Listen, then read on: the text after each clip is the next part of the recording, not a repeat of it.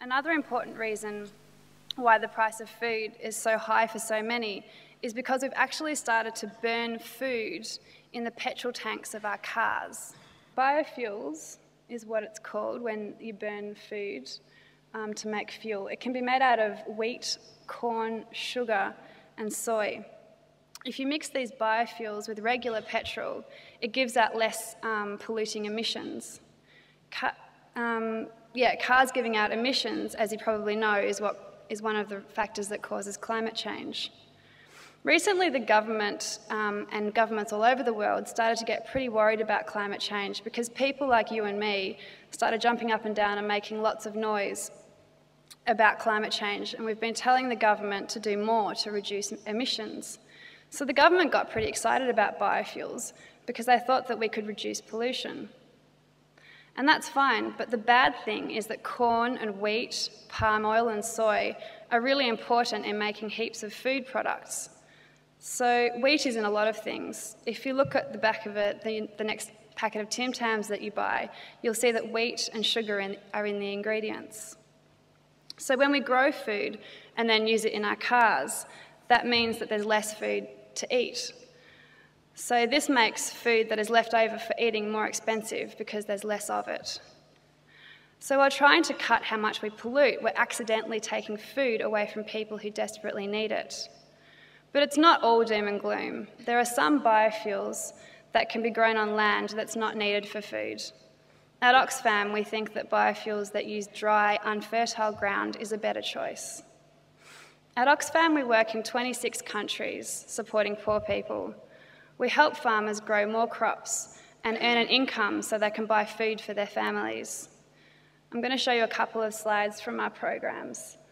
This is in East Timor. We're helping farmers to grow papaya crops so they can eat some of the papaya and sell the rest in local markets so they can get an income and then buy more food for their families. In Sri Lanka, we're helping people to grow vegetable gardens. When people have a vegetable garden, they're not so reliant on buying expensive food at market. We don't just support farmers, we also support people to earn more money so they can buy more food. This is a picture of a worker making Nike in a factory. Many people making sports shoes, like Nike and Adidas, live in poverty even though they're working full-time in paid jobs. While Nike spends millions of dollars sponsoring sports stars like Tiger Woods, the people who earn Nike earn as little as $2 a day.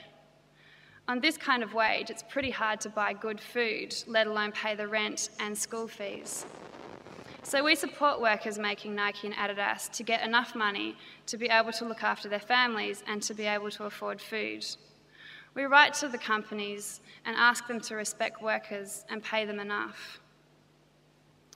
So today I've talked about a few things. I've talked about the causes for food prices getting higher.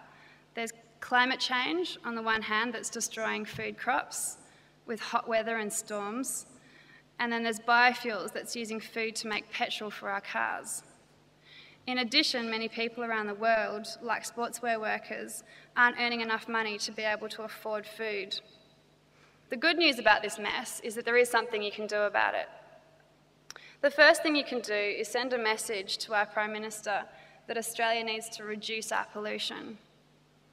You can send a message to Kevin Rudd and tell him that you think that climate change sucks and that Australia needs to do more to reduce emissions.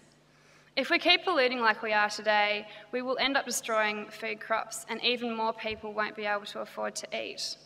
I've left a petition at the back on the table and your teacher could perhaps get one, and I urge you to sign it and send a message to the Prime Minister.